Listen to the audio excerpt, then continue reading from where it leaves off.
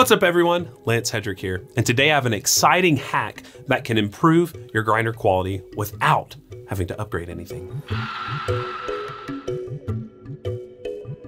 Now, one of my favorite things to do is to discover hacks that can improve anybody's setup, regardless of what their setup is.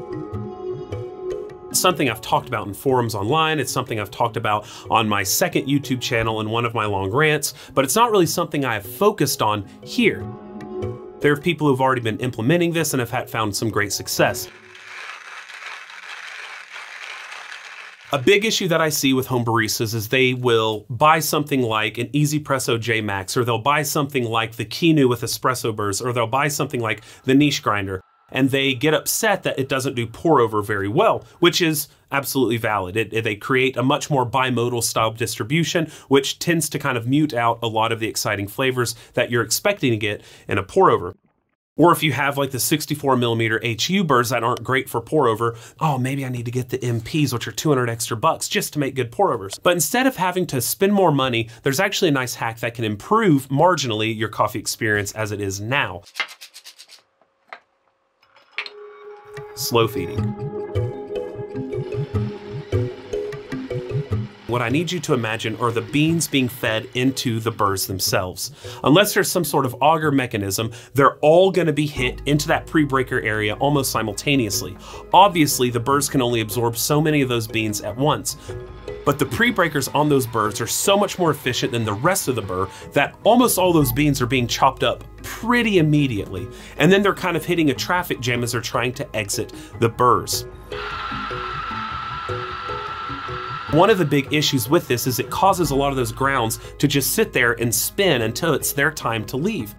Rubbing each other, rubbing the burrs, rubbing whatever cone or flat burr it is until they finally have time to get out. And the reason is because even if we're grinding pretty coarsely, that slot is only 500-600 microns wide. And so to get a big bean out of that tiny slot, it takes a lot of grinding effort.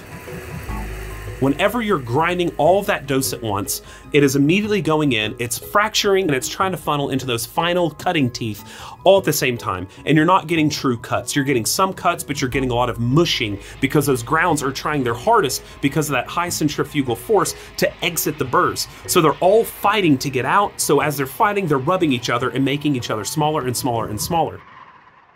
Due to a lot of this interfacial rubbing, as well as the burrs continually hitting them, you're gonna have increased heat, which is not great for the taste of the coffee, as well as increased static production from turboelectrification. Turboelectrification, as we talked about in this video here, the Dr. Hendon paper, is friction that is created from rubbing other materials. Obviously the grounds being really forced to rub each other over that time period, especially with cone burrs, but also with smaller flat burrs, you're gonna have a lot more rubbing against each other, which can skew the results in the cup. So whenever you introduce slow feeding, what you're allowing is a lot less of that mushing going on inside your burrs and a lot more cutting. Easy way to prove this, that they're actually cutting each other and it's not just the burrs, is by doing a slow feed test. Now this is actually something I've been doing for quite some time. I've really noticed the big difference in taste on my EG1. There's no auger in it, it's direct to the burrs, and so I would slow feed it and we get immaculate brews with it, things that I thought were absolutely delicious, which were way different than when I just dumped all the dose in. This is also kind of proven with past particle size distributions that have been done that show the first few grams of any grind are always coarser than the latter part of the grinding. And that's because those first few ones are going and they don't have anything in their way. So they're able to experience the full cutting before a traffic jam begins. And this is actually one of the reasons I think homogenizing the grounds with shaking is so beneficial, is because you are vertically allowing a more homogeneous mixture of those grounds, which can allow for a bit more even flow of water through that puck. When it comes to auger-fed grinders, I think that the difference is a lot more minimal, especially depending on how intense the pre-breaking auger is. Something like the DF83 or the Time More, I think there will be a difference, but not as big of a difference as there is without an auger. And even on the niche, which has a slow feeding disc, I still find that a little too fast, and I slow feed that if I can. You have to kind of disable that little button in order to keep the hopper open. Now, if you have the Zerno, if you have an EK43, the difference is very minuscule. It's very minute. I've tried lots of grinders, but obviously not all of them, so I'm curious what your results will be.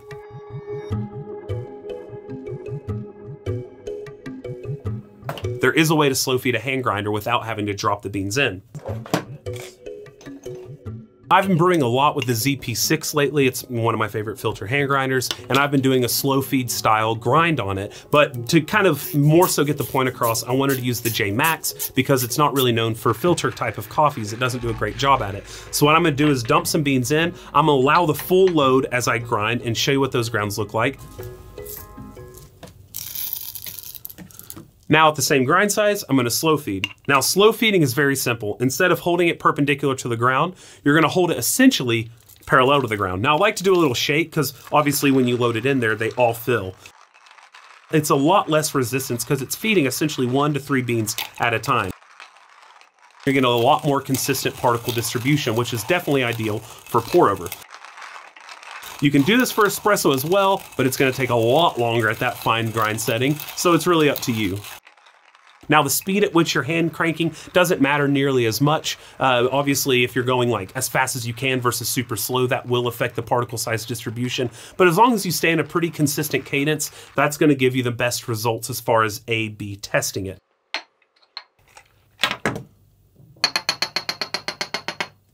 So here are the 2 samples of that same coffee on the same dial. You can immediately see that the one with the slow feed has a coarser grind size, and if you kind of pinch it and lay it out, you're gonna see that there are less fines as well, and you can see this even optically. It's gonna allow you to go a little bit finer if that's what you want, or you can stay at that coarser grind size and really experience a whole lot more clarity than you were getting before. The next test is something you can do if you're an espresso lover at home and you want to see the big difference here. In order to even showcase this though, I will be using the DF83V, which does have an auger mechanism, just to show that even with an auger mechanism, there is going to be a difference. And then I'll pull a follow-up shot with the DF64, which has no auger, and you're going to be able to see just how big of a difference that one is.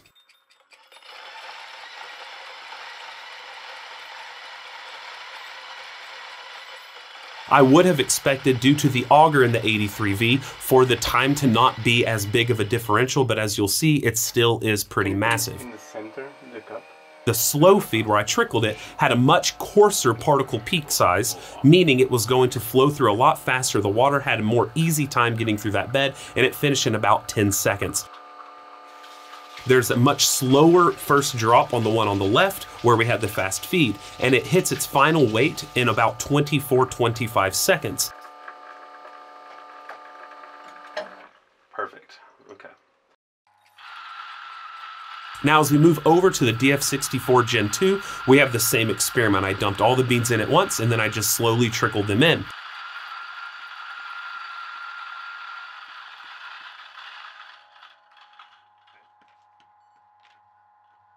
The one on the left takes 28 seconds, whereas the one on the right took only about 12 seconds. So you have a similar depreciation in time over both of these methods, depending on how you dial it in.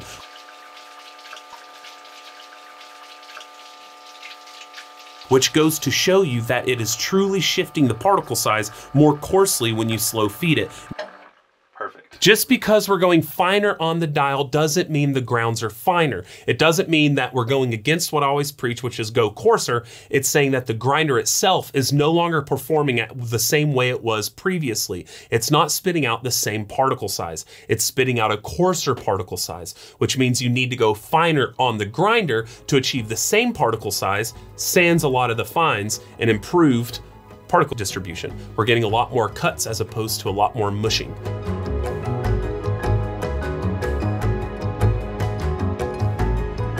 I would love if you try this out. Let me know results below on both the espresso and the filter. Let's have a chat about it. I want to see discussion down below because that is always the most fun part about making these videos, especially with these types of hacks. In the meantime, if you wouldn't mind, please hit the like and subscribe on this video if you enjoyed it and the work I put into it. I have a Patreon below where if you're wanting to support in that way, you can. I do a lot of lives with my Patreon. I have a second YouTube channel where I upload those lives after the fact, but they're only available to those in Patreon during the actual live Q&A session.